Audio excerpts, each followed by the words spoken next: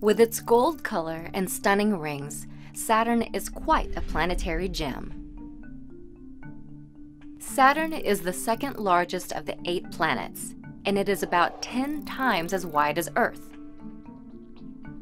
Despite its size, Saturn is actually the lightest planet. It is predominantly made of the gases hydrogen and helium, and because of its particular gaseous composition, Saturn is the only planet in the solar system that's less dense than water. If the planet were placed on an enormous ocean, it would be able to float. Saturn's gaseous makeup also means that it has no true surface.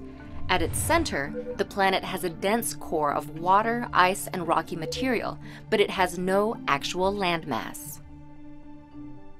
Instead, it's mostly made of gases, liquids, and yellow ammonia crystals that swirl around the planet, creating golden clouds and storms. The largest storm on Saturn is at its North Pole. It's over twice the size of Earth and shaped in a near-perfect hexagon. Each of the 6 sides is believed to be the result of jet streams, which all encircle a massive hurricane. Because of Saturn's inhospitable environment, the planet cannot support life, but some of its moons might. Saturn has more than 50 confirmed moons, and each varies in size and terrain. Enceladus, one of Saturn's smallest moons, is covered in ice and only about as wide as the state of Pennsylvania. Titan, Saturn's largest moon, is nearly as wide as Canada. Titan is also the only moon in the solar system with clouds and a dense atmosphere.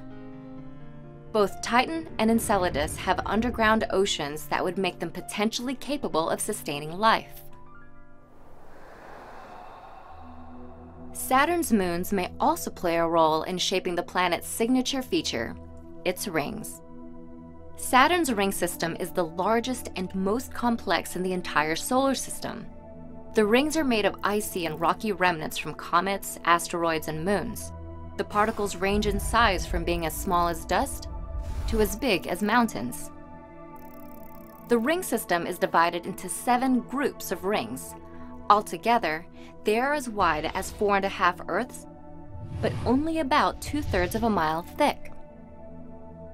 How the rings are able to stay on track and intact has to do with Saturn's smallest moons.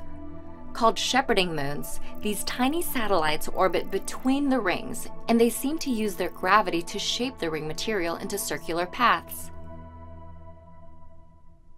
Saturn has fascinated scientists and amateur astronomers alike for thousands of years.